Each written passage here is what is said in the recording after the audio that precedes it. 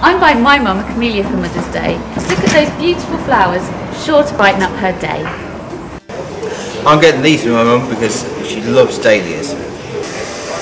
Right, for Mother's Day I'm going to get my mum these gardening gloves. I think they're really cheerful and they'll really make her day. For Mother's Day I'm going to get my mum one of these because they're all made from recycling material and she likes that kind of thing. For Mother's Day I'm going to get my mum one of these because look at how beautiful they are. They'll brighten up any Mother's Day. My mother-in-law would love this colour changing solar powered wind chime. She spends a lot of time in the garden and in the evenings it's going to look beautiful.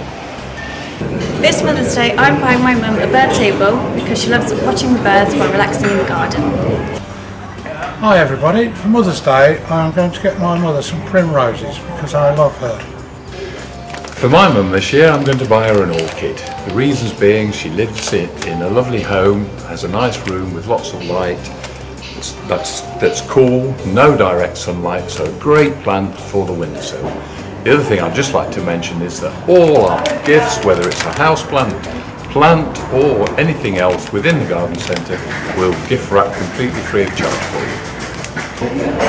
This year for Mother's Day I'm getting my mum some starter plants because she likes the unusual varieties that she won't be able to get later on in the season. If you're struggling for a gift for Mother's Day this year, why not buy them an HTA garden voucher that can be spent nationally and buy them at Glebe Garden Centre.